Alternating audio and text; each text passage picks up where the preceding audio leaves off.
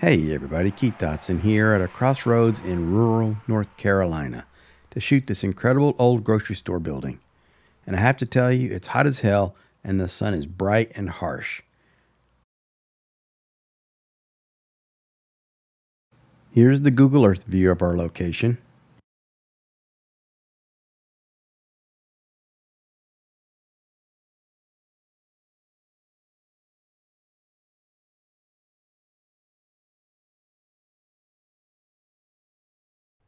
In this video, I'll be shooting some film, shooting some digital, and I'll share a little bit of history about this crossroad community, which has been added to the National Register of Historic Places.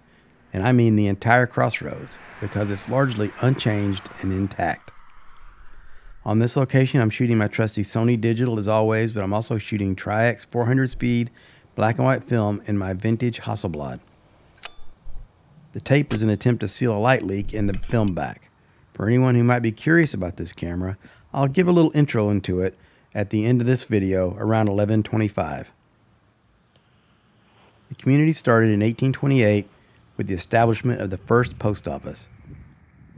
This building, the C.H Pender Grocery Store, was built in the 1880s by someone named Allison. Later it was owned by the Olivers, and C.H Pender bought it in the 1960s. I'm not sure when it closed, but it was still in business as late as 1998.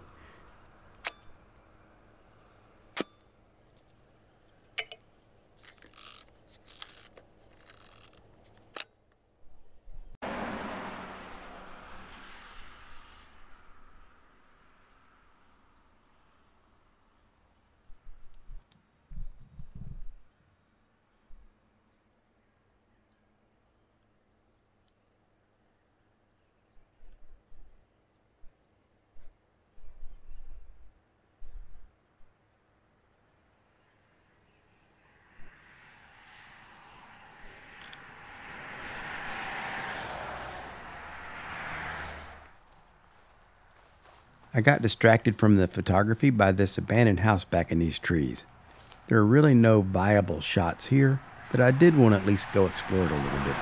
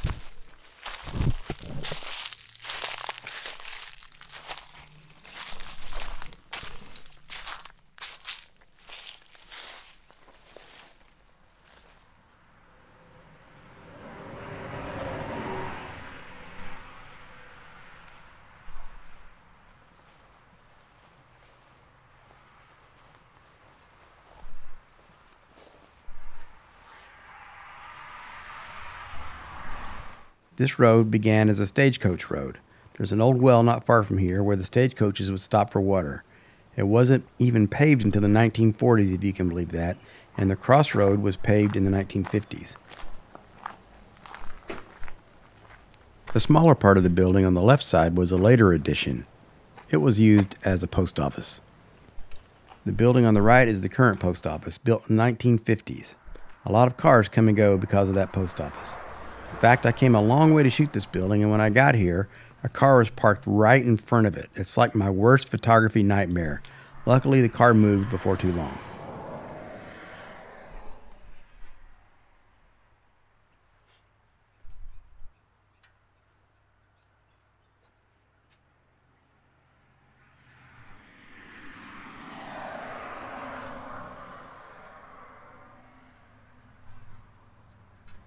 I love the fact that this hasn't been boarded up yet. So many abandoned buildings are covered over with plywood, and it really detracts from the photographs.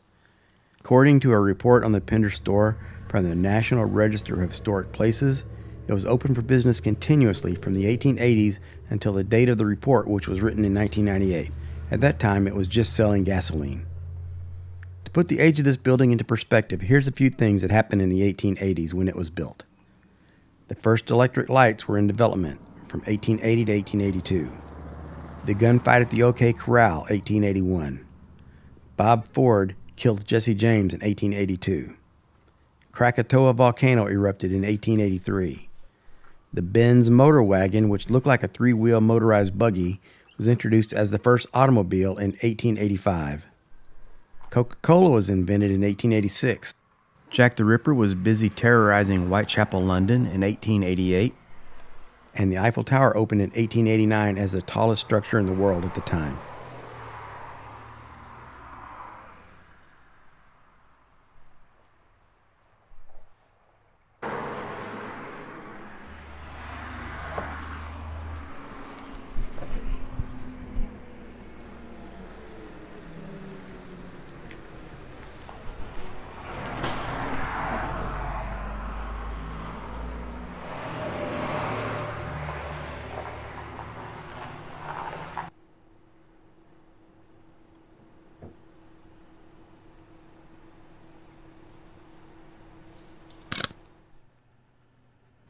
The weather forecast had called for partly cloudy, and as you can see, the clouds are trying to build.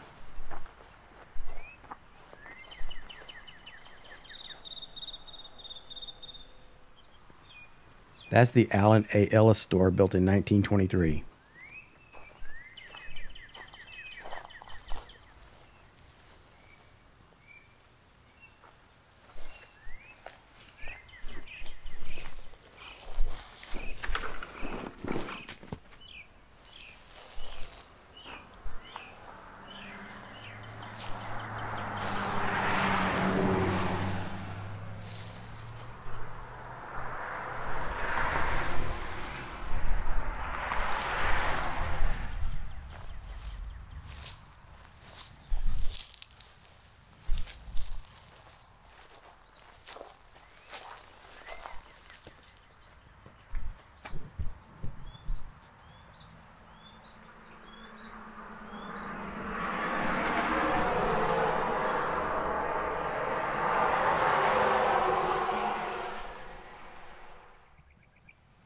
Crossroads communities like this were common around here in the 1800s and early 1900s. Stores and other businesses would open at the crossroads, with houses extending outward from the center, and all surrounded by farmland. People could easily walk to the crossroads to acquire necessities. After roads were paved and cars made traveling to bigger towns easier, these old-fashioned crossroads commerce centers began to decline.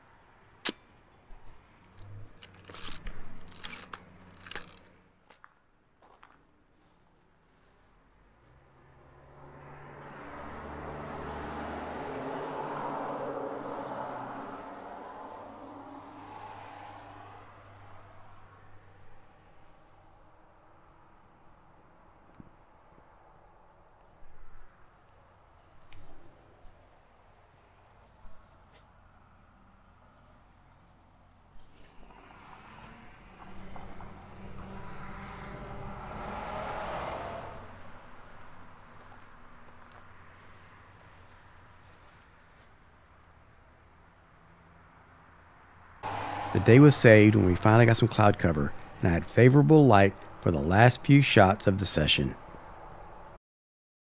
Now I'll show you some of the photographs I made on this day.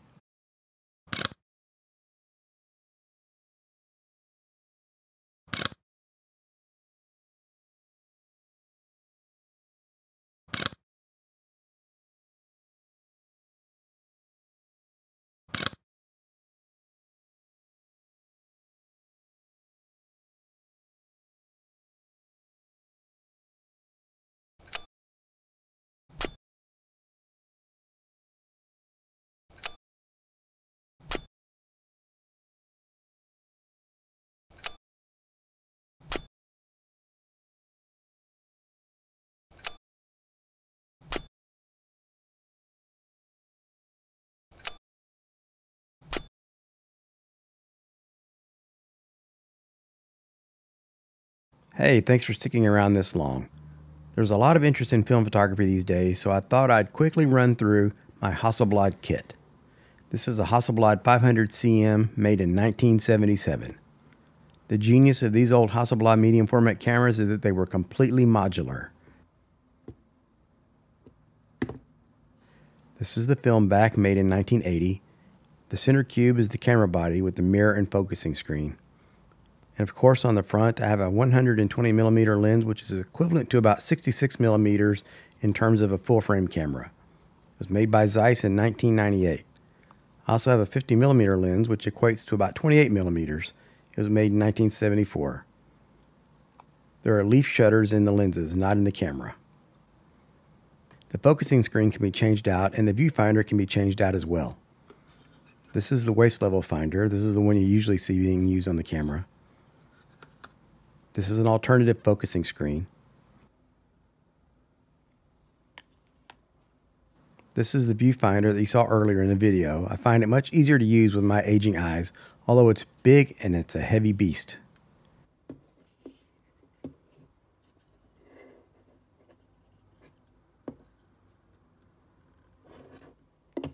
That little button can be pushed in to release the film back because this actually covers it up when it's in use on top of the camera. All of this assembled is quite heavy, but it's so much fun to shoot with.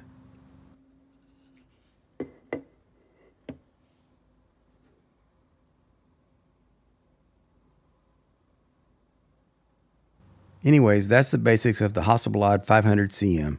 Thanks for watching. Be sure to visit my website at keithdotson.com.